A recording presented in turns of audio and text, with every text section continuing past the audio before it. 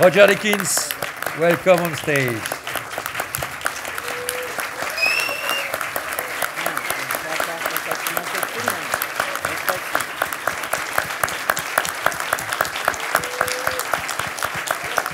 Please stop, please stop. Thank you, stop, sit down, please.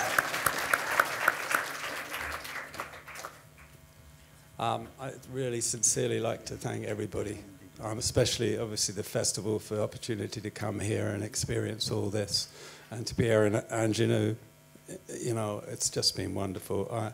I've just felt so welcomed, and I've got to say, you're giving Torquay a bad rap. I don't know if you've been there. Yes, there are palm trees, but it doesn't always rain. It's rather like Nice. Well, a little smaller and, yeah, dirtier, and not many boats, and the winters are really brutal. But I think I owe Torquay for being here today.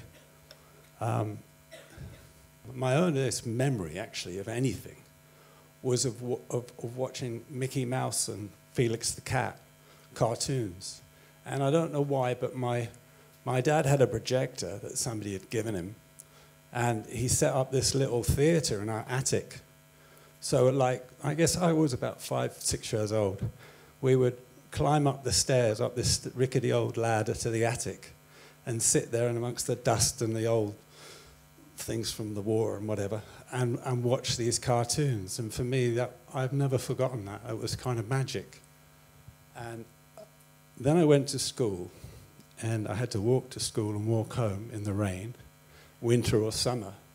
And especially in the winter, there was absolutely nothing to do, absolutely nothing. And there's a little film society opened. A couple of people, film enthusiasts, opened this little film society.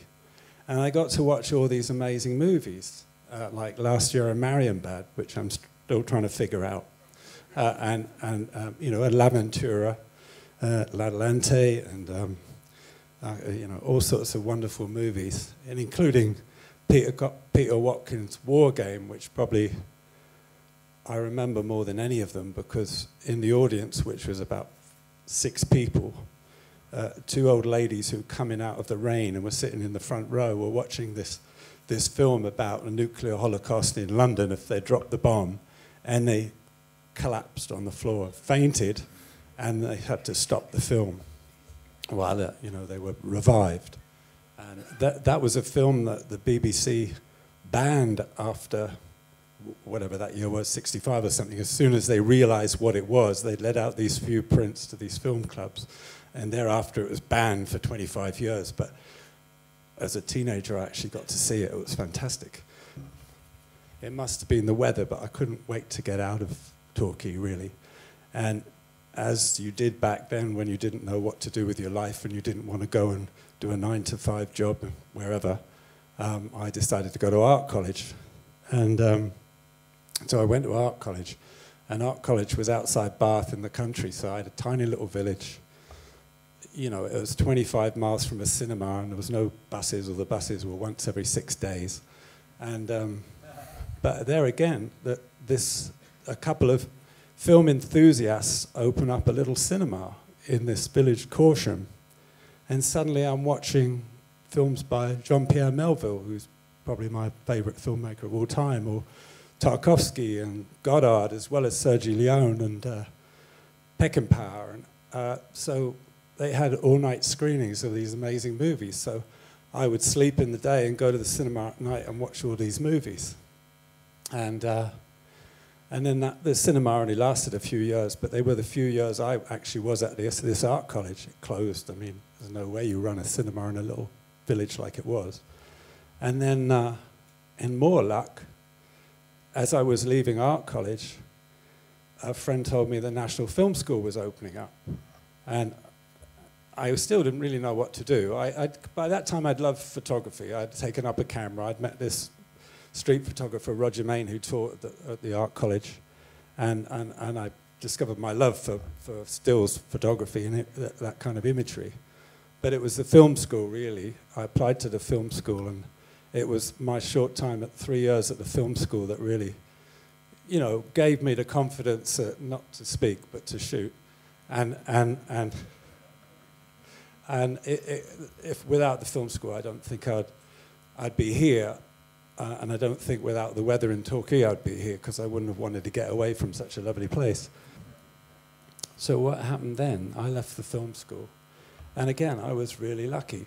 Suddenly, I managed to shoot documentaries that nobody else wanted to do, because there weren't many people that wanted to sail around the world in a yacht and make a film, and there weren't many people that wanted to go to Eritrea in the war, and I wanted the chance to make a film because I wanted to establish myself as a documentary filmmaker. Coming here from Los Angeles, you have plenty of time to think about these things in a plane. And I thought, and thank you, I was reminded just now about it, I've been doing cinematography, shooting films for 40 years. And, you know, a award like this it's really quite moving, because I guess it's about, you know, my life, you know, what I've loved doing all those years. I say, I've been so lucky. I've been so lucky that in 1982, I've been working with this ex-student of the film school called Mike Radford. I'd been doing some documentaries with him, and he moved on to shoot features, and his first film was called Another Time, Another Place, and that showed here at the Cannes Film Festival in 1983, so which is quite a long time ago. So that was the first film that I'd shot that was here.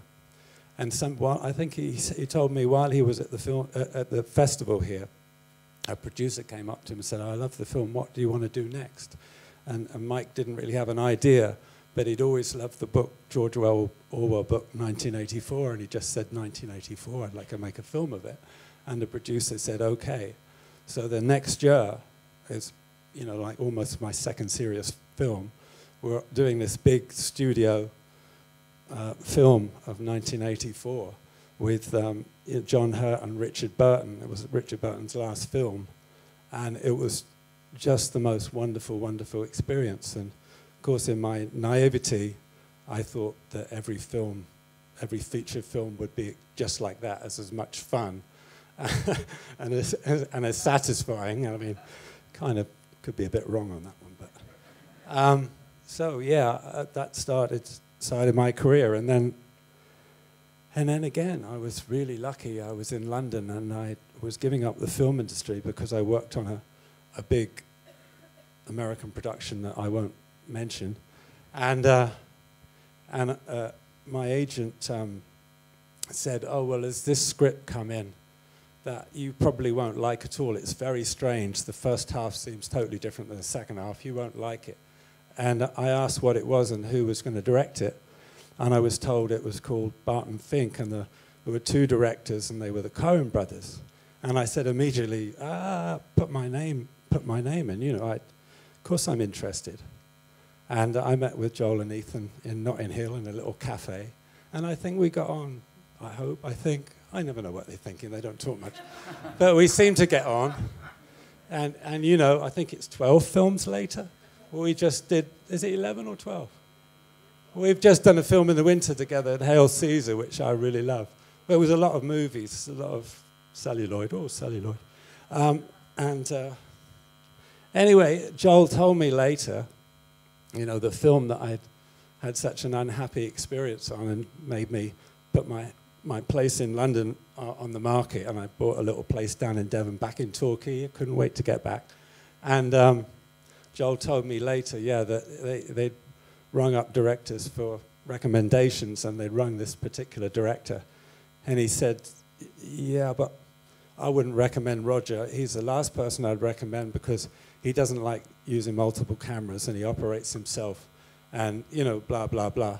And he said they looked at each other and said, yeah, what's wrong with that? That's not what we like. So here we are all those years later. You know, I got a speech, but I'm not going to, I'm just rambling, I know. But all these years later, I wouldn't be here for a number of things, for all the wonderful people, some of whom in the room, that I've worked with over the years. The crews, you know, directors, actors, crews. And you know, most of all, I wouldn't have met my wife unless I'd been on a film where she was script supervising. and that was 26 years ago. So,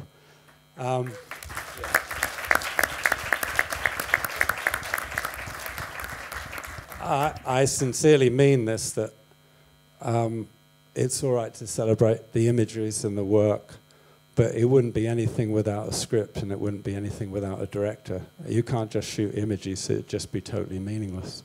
The films really belong to a director, and I hope over the years I've managed to contribute and add something, and myself had a lot of fun along the way, and I plan to do a lot more of it. So I'm a bit worried about getting an award like this because it's far too early. I don't know what else to say. Thank you so much, really, from the bottom of my heart. Thank you.